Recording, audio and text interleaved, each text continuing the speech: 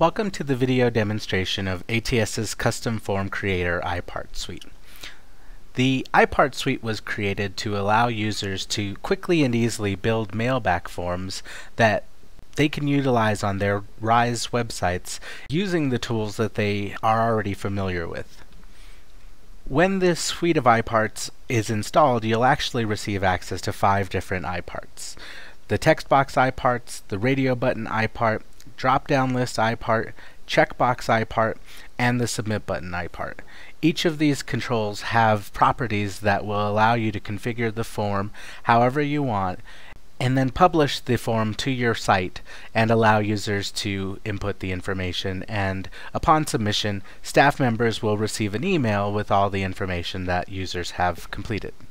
On your screen here you can see a form that I have put together using this suite of iParts. Here you have a content HTML that shows just some header text here. This is an instance of the text box iPart, as is this and this. This is the drop-down list iPart. This is the radio button iPart, text box, checkbox iPart, drop-down list, and text box iPart again, and then of course the submit survey button. All of these iParts have been combined onto one RISE page in order to make up this online satisfaction survey that you're seeing. And the nice thing about doing it in individual iParts is you're able to then go ahead and use the Surf to Edit button here to edit each one of these components individually. So if I wanted to edit the header text here, I can click that icon, and that will load the editor panel with the content HTML iPart that allows me to edit that text.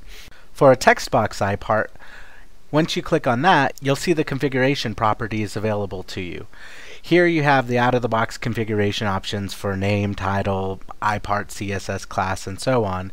And then down below you actually see the iPart specific options here. There's an option here for the label text, in this case it's name, whether or not you want to make it required, the maximum number of characters allowed, whether you're going to allow multiple lines of text, which makes it either a text box or a text area based on that option, email address field, phone number field, and only allow numbers. If you look here, this is a required text box. This is an email address. This is a phone number. And down below here is a text area. Those are all instances of the text box iPart with different configuration options to allow for different types of data. For the drop-down list, it's actually quite simple.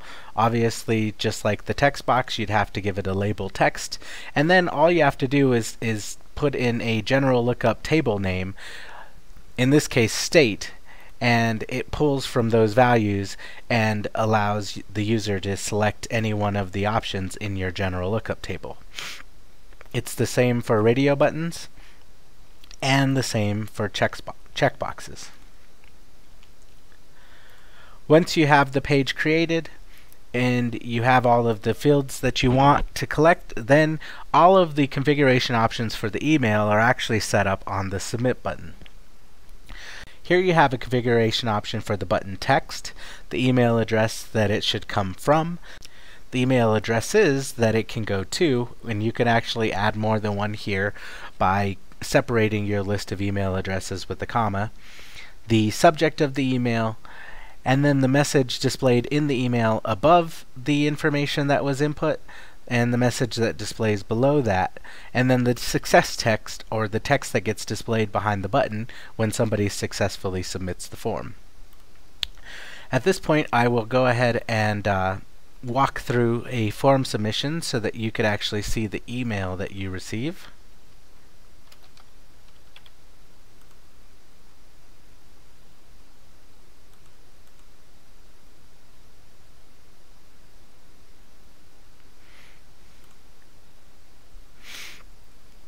And you can see that after it's been submit, all of the controls are actually going to be grayed out, and the user receives the message that says thank you for your feedback. A staff member internally would then receive this email detailing all the information that the user has input, including the above text and below text that you've configured in the submit button. So as you can see with this list of controls, you're able to create any number of mailback forms and quickly and easily display that information on your Rise website for your members to complete. Thank you for watching the video demonstration. If you have any further questions or need any further assistance, please feel free to contact help@atsol.org for more information.